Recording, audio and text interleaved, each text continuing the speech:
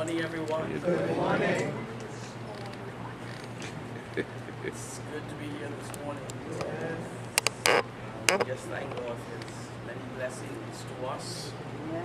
And we just are reminded of the importance of prayer.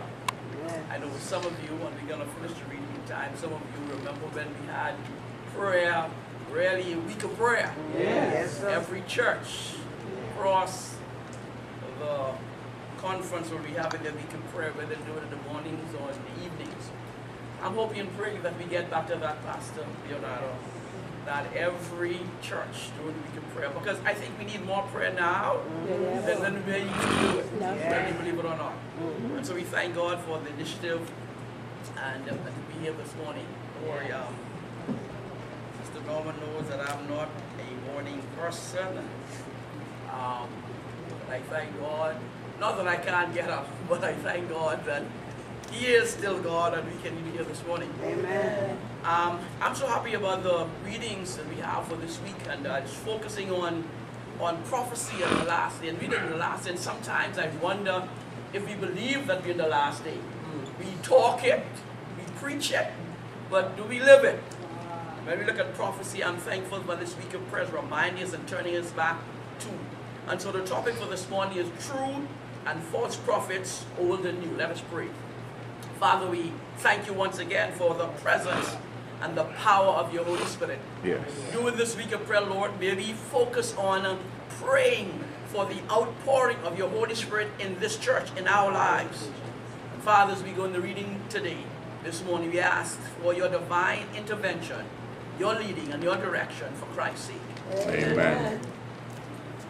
It says, true and false prophets, old and new. Is the prophetic gift limited to the past? That's the question this morning. No.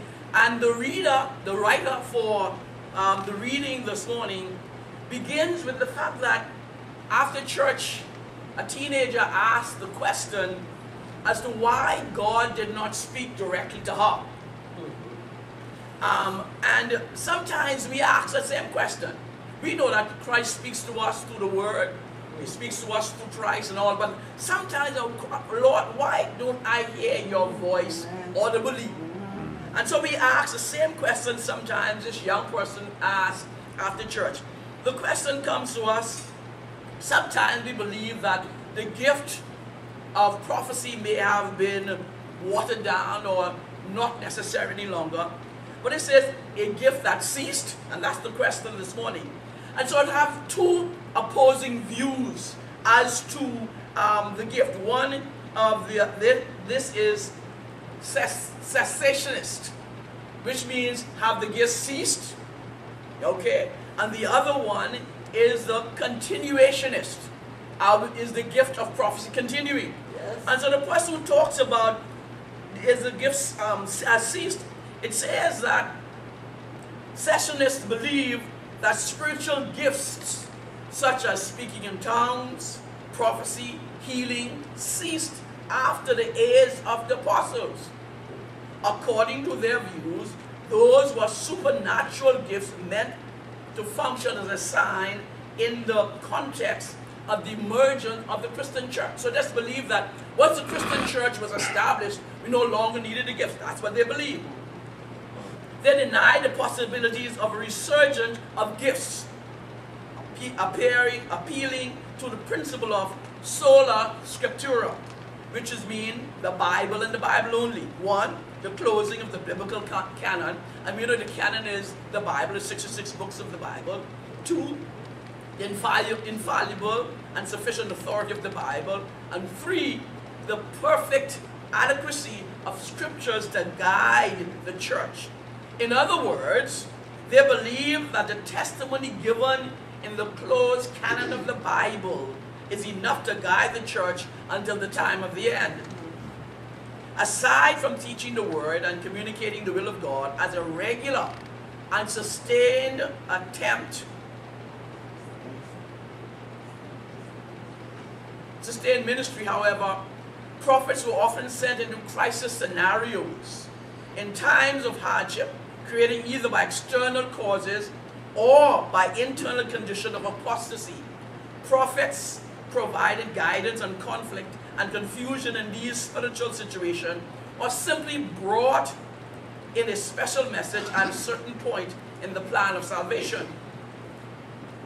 Some of these prophets did not become part of the canon. For example, we have Nathan, Abijah, and Iddu, and we find that in 2 Chronicles. What the non-canonical prophets said or wrote was authoritative and binding for the people of their time, because the authority of a prophetic writing is grounded in its inspiration. The prophetic gift of the non-canonical prophets was not given to replace the testimony of the canonical prophets, but rather to satisfy a specific need of the people of God. It was noted, however, that what such prophets taught was in harmony with God's revelation to the canonical prophets. Since the time of John the Revelator, the biblical canon had been closed and other inspired books cannot be added. The question we ask today is, have there been any prophets sent from God since the closing of the biblical canon? And could one rise up in the present or the future? And whether you believe it or not, a lot of us in the church ask that same question. I think about 2 weeks ago, it was the Spirit of Prophecy weekend. And persons were asking that question. Do we still have the need for the prophetic gift in the church today? Has it stopped? The ones who talk to the views that talk about the continuation, it says that the gift of prophecy will continue until Christ comes. The Bible tells us that prophecy, a gift of prophecy, is for the edifying, the equipping, so that we will come into a perfect personal knowledge of who Jesus Christ is. A desirable gift. Yeah, Paul talks about, we talk about the New Testament. The New Testament grants a prominent place to the gift of prophecy among the gifts of the Holy Spirit. And when we talk about the gifts of the Holy Spirit, sometimes in the church we play down the gift of the Holy Spirit. Amen. We sometimes don't understand the need for the Holy Spirit even in the church, and the gifts that He's given us as a people. Brethren, let me tell you, now more than ever, the church needs to understand what those gifts are.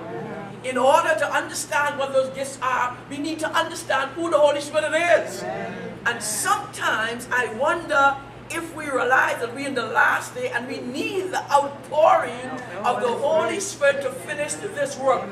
This work needs to close. I don't know about you, but brethren, I am ready for it to be closed. And so when we talk about the gift of prophecy, so it's important for us as the church to understand where we are. It says, indeed, on one occasion, the Apostle Paul gives in first place among the ministry, most useful to the church, and on 2 occasions he gives a second place, and we find that in Romans and 1 Corinthians. Moreover, he encouraged believers to eagerly desire this gift. Interesting. Even though the Holy Spirit always gives us gifts as He wills, and I thank God that there are gifts we can desire. And when we desire these gifts, my friends, God is more than able to give us those gifts. Oh, yes. Thus, Paul points out twice that God has appointed prophets within the church. What is more, he affirms that the New Testament church was built on the foundation of the apostles and prophets. And I praise God that this present day church was built on the gift of prophecy. Too often in our church, brethren, we put aside the gift of prophecy. We throw away the writings of Ellen White. And my friends, we need to pick up the books again. Amen. She had the gift of prophecy. The church was founded on the gift of prophecy. It's going to close on the gift of prophecy, whether we believe it or not. And so it says that we conclude that this manifestation of the gift of prophecy was not limited to the canon. So the gift of prophecy did not close at the end of Revelation chapter 22. A gift for the end times. Jesus stated that false prophets who would say that they prophesy in his name would appear. And find that in Matthew on this earth. These false prophets will be active in the end time, showing signs and wonders and trying to deceive even the elect. And brethren, whether you believe it or not, it says in the end, we are living in that time, and all over here, prophet, all false prophet, even in the church. And that's where they're going to start. And they come with all kinds of things. Sometimes I wonder if we read the same Bible. Sometimes I wonder if we go to the same church. When you listen to some, and you have false prophets, the Bible says, if it were possible, the very elect would be deceived. But I praise God this morning that the elect will not be deceived. But it tells us though, that the deception is going to be so strong. And that's what we must understand, that the counterfeit is going to be so close to the truth that only those who are walking with God will be able to know the difference. I thank God for the power of His Holy Spirit that's going to keep those of us, and that means should be all of us, who are walking with God so closely that we will not be deceived. I tell people that Satan has lived with Christ for years we can't count. So he knows Christ inside out. And so he's going to try to deceive. But I thank God for the Holy Spirit who will teach us who God is inside out. So we will know the difference. We know the difference. Speaking practically of the end time, Joel prophetically announces the abundant outpouring of the Spirit of God. And you know what he says? He says, your sons and your daughters, your old man and your... So everybody, the Holy Spirit will be poured out on all classes during the end time. The question is, are we ready for the outpouring? And so when we leave here this morning, I want to think as we go to our jobs, are we ready? What can we do in order to be able to be prepared for the outpouring of the Holy Spirit? Talks about daughters and sons prophecy. How do we know that Joel refers specifically to the end time? Because this prophecy establishes the time frame for the manifestation of the spirit of prophecy. He mentions cosmic phenomena. So we know it's the end time, such as the darkening of the sun and the moon turning to blood. He also speaks of disasters on earth, which are cryptically described as blood and fire and billows of smoke. So when we understand the book of Joel, he's talking about the end time. He's talking about his time, the end time. And so let's not believe that prophecy ended some years ago. Still in the church. The church still needs it. Yes.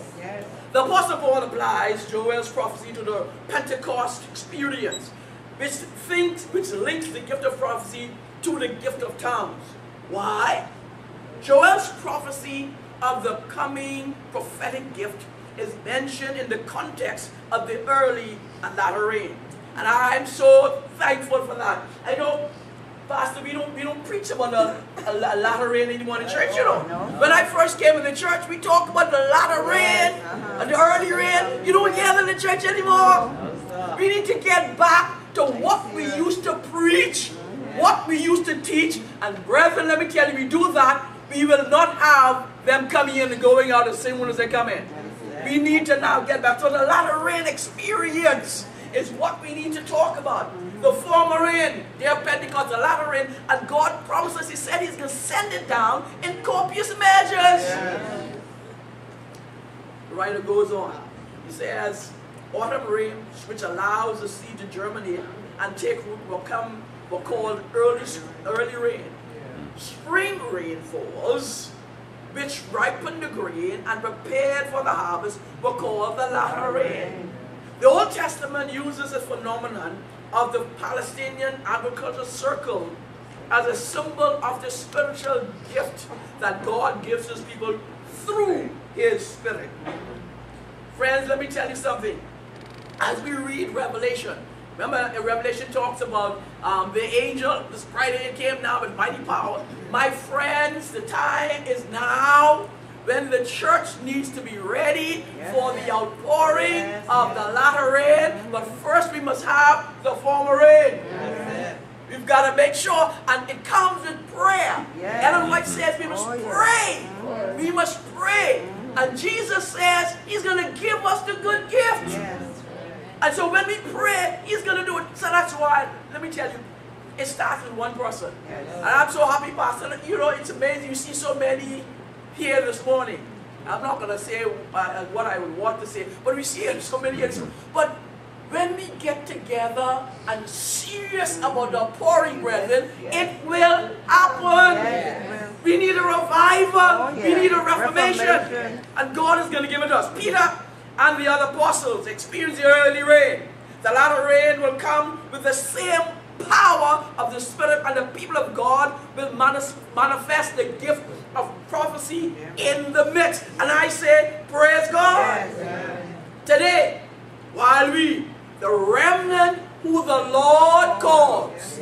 Now, I don't know where you're sitting now.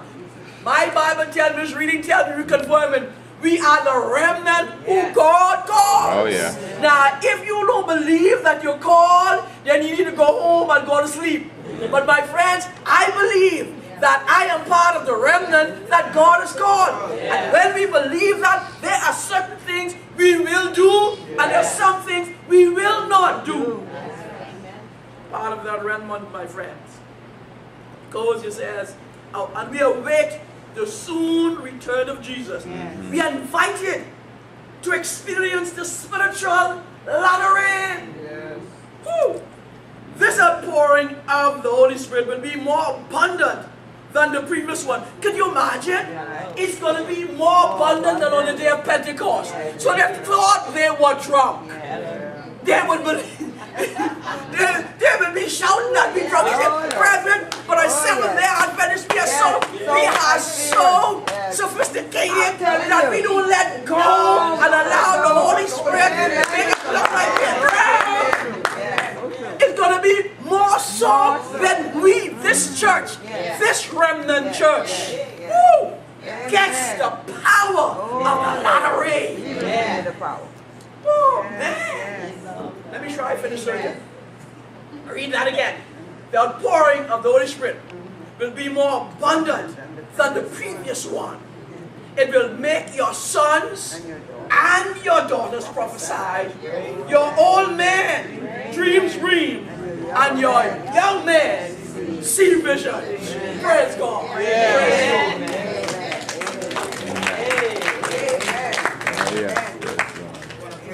For the reading of this morning.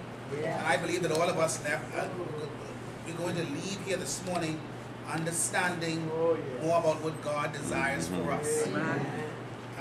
True and false prophets, then and now, old and new. And it's a gift that ought to be desired. It's a gift that has not ceased. And it's a gift that will go on for the end time. And so may God bless us in a special way. This morning, we're going to pray, brethren. And we're going to pray a little differently than how we prayed for the other mornings. This morning, we want to get into a large circle. We prayed in twos yesterday. And we prayed in different groups the other day. We want to get into a large circle this morning. We're going to let everyone pray who wants to pray. Is that all right? We're going to spend these moments in prayer. But there are two, in addition to what we have here this morning, I'm going to take some prayer requests because I believe that there are some persons who want us to pray specifically for some situations.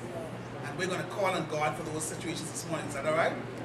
And I'm asking us to let's pray. You don't have to be everlasting to be eternal. Okay? But we want you to pray. Okay? And we're not going to hinder your prayers this morning because that's why we're here. But just be mindful that there are other persons who would want to pray. Is that all right? Amen. So we're going to go into a circle. I'm going to ask us to come into that circle shortly.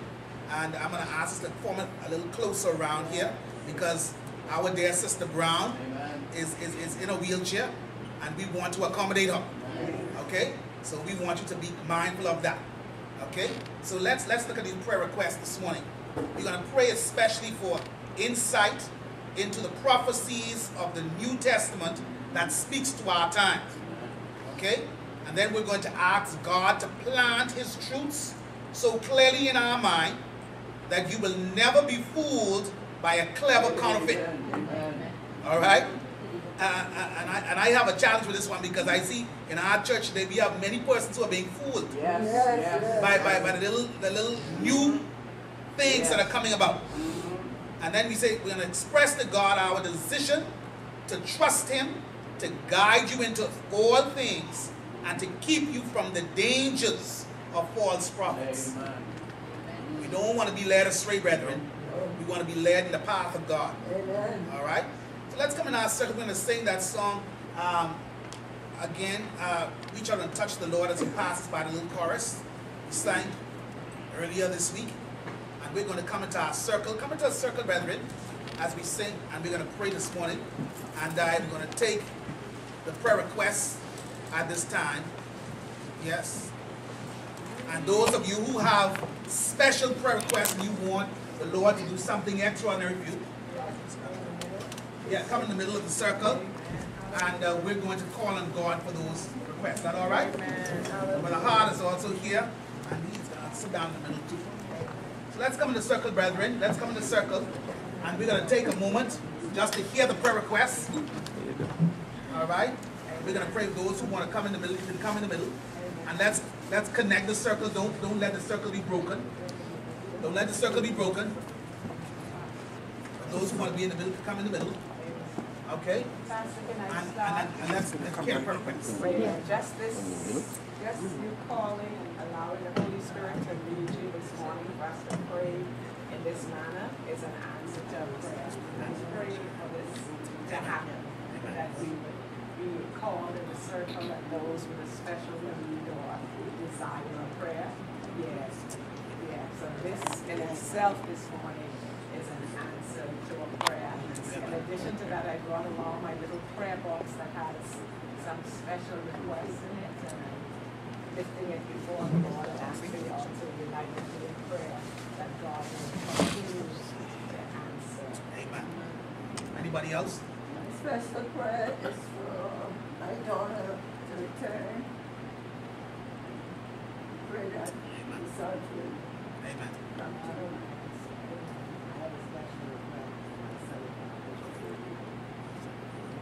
I have a special prayer for healing for my stomach and my lungs. Amen. I refer to this health problem sleeping. Doesn't come back. And